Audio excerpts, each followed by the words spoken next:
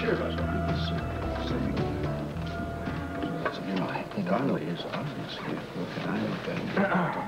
Alan, Mr. Quartermain, hey, you two are in luck. Yeah, in luck for what? I just happen to have 2 tickets left for the PAL benefit. Jay, I'm sorry. $5 apiece? No, I gave it the office. Yeah, I'm tapped out as well. Maybe next week, Frisco. Listen, I'll see you later, Dad. Where are you going, Alan? To that long overdue showdown. Oh, yeah. Well, good luck. Bye. Mr. Quartermain, it's really for a worthy cause. Besides, you're coming to my wedding, aren't you? Well, what the hell's that got to do with business? Excuse me.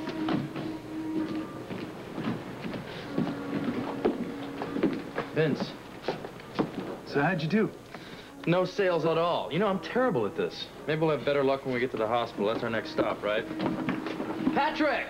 Yeah. How you doing? Hey, Frisco. It's been a while. Listen, Yeah? you're in luck. I happen to have a few tickets left for the PAL benefit, huh? What do you say? Oh, well, I'm sorry, Frisco. I left all my money back at the hospital. Perfect. That's where we're heading, the hospital. I'll catch you when we get back there, okay? Nice tie. Yeah. Hi, Ruby. Tony! Hi, Just guy. the man I was looking for. Why? What's up? Well, we're peddling tickets for the police athletic league. And I knew I could count on you to buy a couple. Yeah. How much are they? $10, unless you want a few more. 4. 4? Well, I won't look like such a failure now. Yeah, Frisco's been having a rough day. I never knew being a salesman could be such a tough job. Here's Dr. Webbers' number. Okay, thanks. And listen, you guys should go over to Rick's before he goes. Where's he going? See, he and Jenny are taking a little trip, and if you guys will hurry up over there, you can hit him before he goes, okay? We'll buy a bunch of them, believe me. It's a good idea, Tony. We've already covered everyone in the hospital. He's always been a sucker for a good cause. He might even buy my whole book. Let's go. Yeah. Thanks, bro. Fast thinking, Tony. I still got 4 hours to stall Frisco before the party. Come on, we see gotta you catch later. him before he leaves.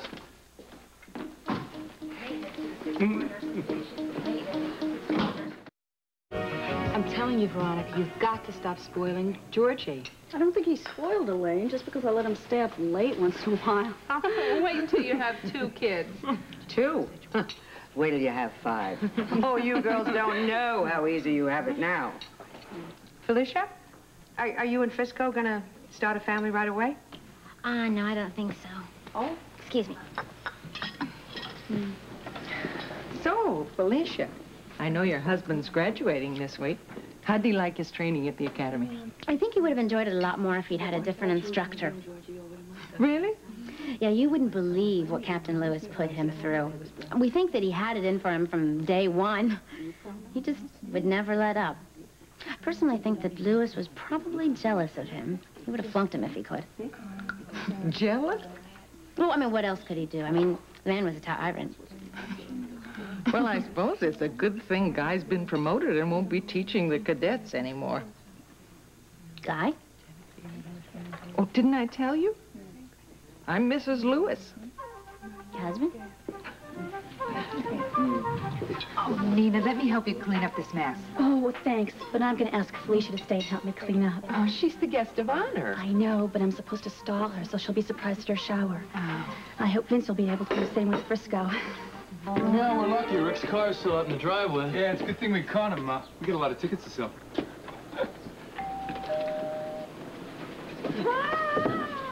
You get upstairs and keep that. Keep quiet.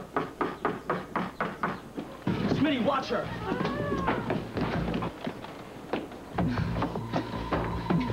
Who is it?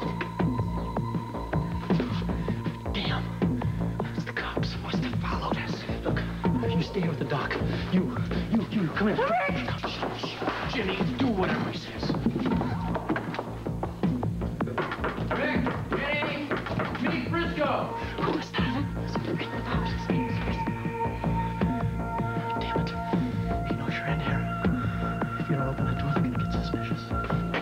Jenny! Rick!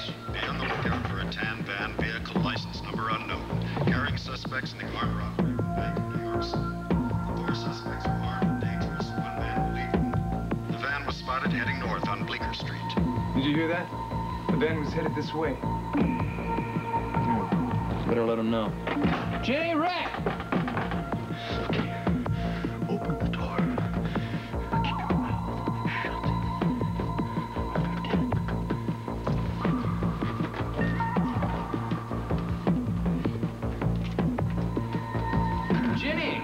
Hi. Listen, I wonder if you could do me a favor on some raffle tickets. All right, hold it. Drop your belts. Very slowly. Now!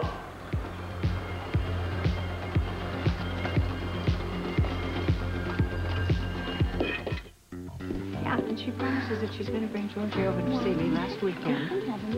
I can, that was my promise.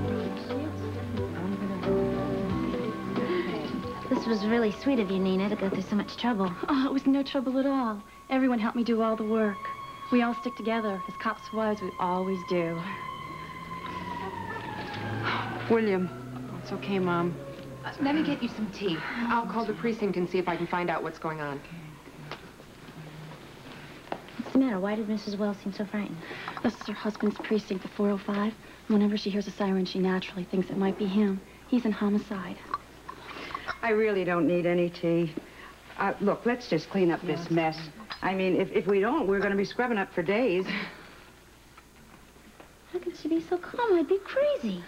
After 25 years of it, Felicia, I don't know how anyone would, though. I don't know if I ever could be. Well, we know what our men are doing today. Right, selling tickets for the PAL. All right. I'll take this for you. Oh, thank you. And this. You just sit down, little pregnant lady.